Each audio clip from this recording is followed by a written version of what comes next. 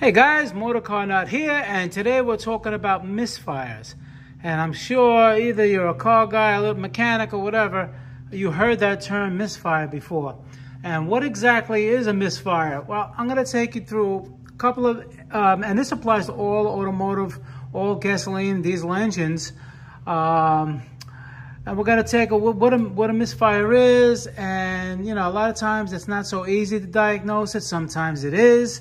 And we're just going to go through as much as we can today, try to explain it, give you a little bit more insight so you can probably diagnose your own car, because chances are over the lifetime of your car, the number one problem with automotive engines, combustion engines, is misfiring.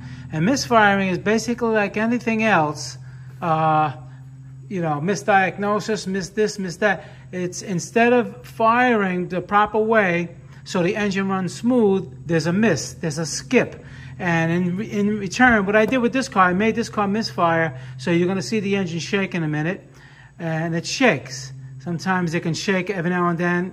It'll shake like that, or shake like this constantly. That's a dead miss, meaning that one cylinder or many cylinders is misfiring constantly. And when that happens, when it's a constant shake, you're going to probably get a check engine light that blinks.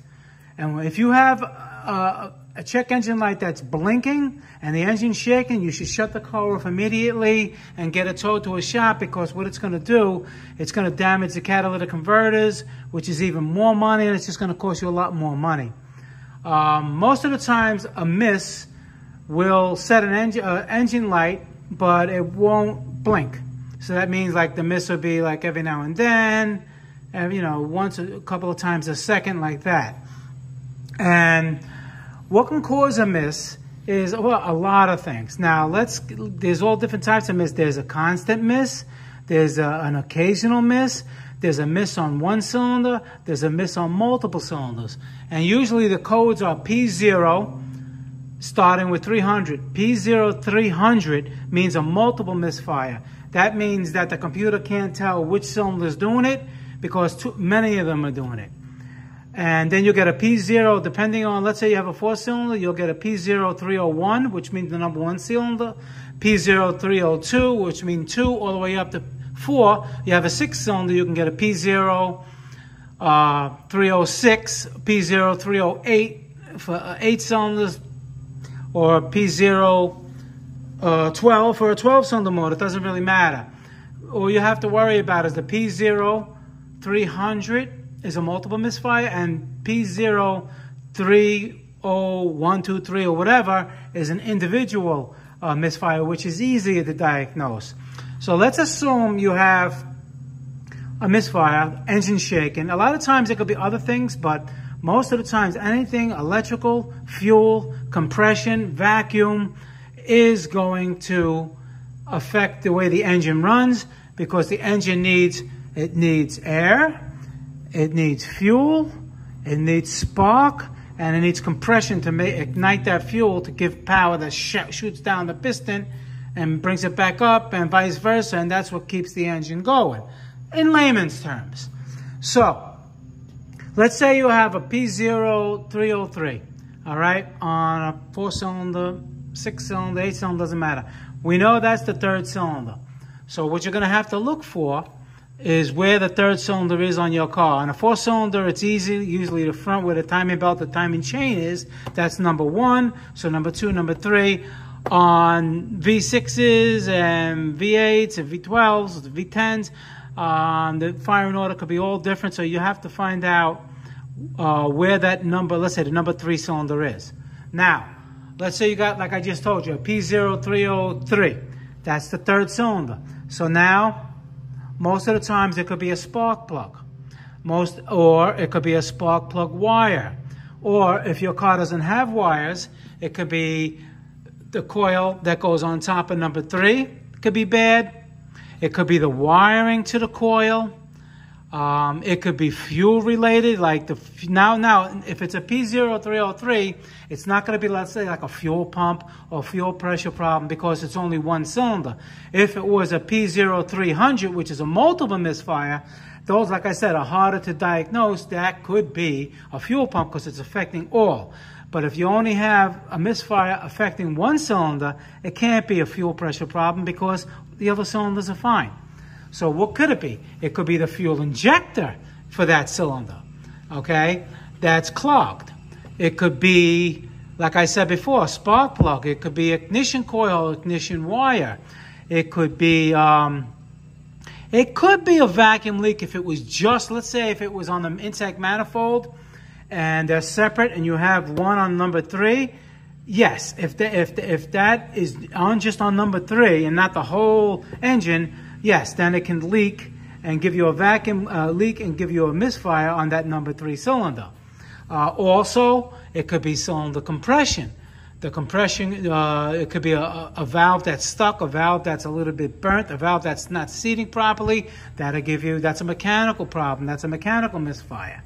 Okay, so let's say, and basically those are the ways to do it. Basically, to not have a misfire, you have to have proper spark, you have to have proper fuel, all right, and you have to have proper compression, and you have to have proper air coming into the engine.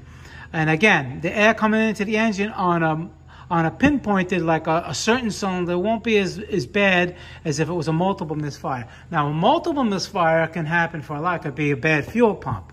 It could be a computer problem. Even with the single misfire, it could be a computer problem, not igniting that cylinder. But they're rare. Computers, you know, they go, but they don't, you know, it's very rare. That's usually the last part of the diagnostics. I'm going to start this car. Okay, before I go there, so multiple misfire, P0300, affects all cylinders. So you have to think, okay, what can affect all cylinders? Well, a big major vacuum leak. All right. Let's say you have a mass airflow sensor that's sensing the air coming in and it's defective. That's going to affect all cylinders because the computer doesn't know what's going on. It's not going to only affect one. It's going to affect all. A low fuel pressure or bad fuel pump is going to affect all. Like I just said, a major vacuum leak is going to affect all. And usually it's not going to be low compression because low compression is not going to just suddenly fail on all cylinders. And sometimes you got to use a little common sense, you know, but sometimes it's not common sense. Sometimes you don't know. You just don't know. All right. Fuel, a vacuum leak, or ignition coil. Now, let's say on this car, it has, not when you have single. If you have single, it's not going to be the ignition coil because, like I said, all of them are not going to go bad. But you see this one has a coil pack. And the pack or the wiring could be bad and giving you the multiple misfire. And depending on the year, make, and model, you can imagine how many scenarios it can be. That's why there's troubleshooting guides on each vehicle to help the technician, you know, conclude what the problem is. So I'm going to start this up and show you what the shake looks like, or misfire. Okay, now I just started it. I have a bottle on here so you can see the shake easier. Let's hold the camera steady. Now, a little bit of a normal shake is fine. But you see, every now and then, it's going to judder.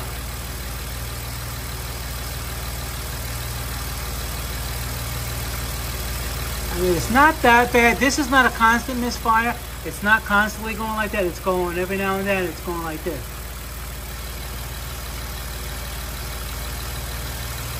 Yeah. There, a little bit. And most people probably won't pick this up. I mean, I can make like 9 out of 10 people drive this car right now, and they won't think anything's wrong with it. But you know your car, you'll know when it's misfiring, especially if the check engine light comes on. All right. So on this particular with this particular problem, what I did is I made one of the spark plug wires come out a little bit so it doesn't really catch, it doesn't really fire like it's supposed to, just to show you the miss. All right, let me shut it off. So, when the first time, when you know that you have a check engine light on and you know it's a misfire, and let's say, like I said, it's a P0 dedicated cylinder, like a P0301, let's say, Now, the first thing you would check, it all depends on the year, make, and model. I mean, this one has spark plug wires. Some of them, like I said, they don't have it. They have coils. All right? You have to check. The easiest thing to first check, if you're doing this by yourself and you don't have that many tools, is to check the spark plugs. You always start with the easiest things first. People think, they go right to the computer, think, oh, it's the computer. It's got to be the worst thing. No. Like I said, a computer rarely ever fails on vehicles, unless the thing was underwater. All right? You check the spark plugs. What are you checking for? Well, you check, well, it's hard to do with a coil plug. You can't really check for spark, but you can. But like I said, every car is different, so I can't show you. I can show you an example on this one where the number 1 cylinder spark plug wire is right here, this gray one. You would take it out, hold it with a glove, don't touch the car, and you would see it if it sparks. If it sparks, at least you know, okay, the coil's good up until that area. You don't know about the spark plug, because the spark plug, you would have to put the spark plug in the boot and ground the tip of the spark plug and check for spark, or use a spark plug tester. Like I said, all cars are different. You would check for spark first. You got spark? Okay, then you check to make sure you have fuel. And the fuel's a little bit more tricky. What you can do, if you have a fuel injector on that side, what you can do is start the car up. You see, try to disconnect the fuel injector plug. If the car runs the same, you know the fuel injector is not spraying properly. That's probably the problem. If you take it out and the car runs even worse, then you know, okay, it's probably not the fuel injector. All right? Then after that, you would have to check cylinder compression, believe it or not. All right, you have to make sure you have the proper cylinder compression for your vehicle. And let's say, like over here, you have a little leak on the vacuum side. I mean, on the intake side, there could be a little bit of a vacuum leak. It could, if it's just right near the number 1 cylinder, or whichever cylinder was misfiring, like I said before, it could cause a vacuum leak. It doesn't have to be a P0300 multiple misfire. Okay, so those are basically some of the ways. Like I said, there's so many. I'm going to make videos on each individual car that I got. I did them on Hondas. I did them on the Acura. I did it on the Toyota. I did it on the VW. You want to check those videos out. And now let's say if it's a dead misfire. Getting back, I wanted to get back to the dead misfire. What does that mean? That means that, let's say it could be a dead misfire on 1 cylinder. That means that, let's say like the plug was smashed and it's not firing at all. That cylinder is going to constantly shake, and it's going to usually shake more because the cylinder is not firing.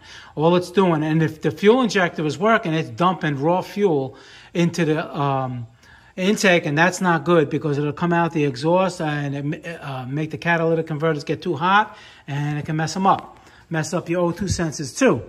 So usually what can cause a dead misfire is no spark, no fuel in that engine, in that side, a burnt valve, no compression or extremely low compression, or a serious vacuum leak. Let's say like the gasket was missing on that particular cylinder.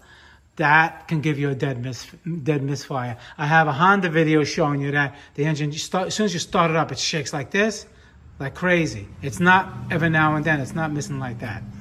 All right? So I hope that can clear it up for you guys. Maybe it can help you out. You have any questions pertaining to this video, I can probably help you out. Leave them below. I answer all my questions, try to help everybody out. I'll see you guys in the next video. Thank you very much for watching. Take it easy.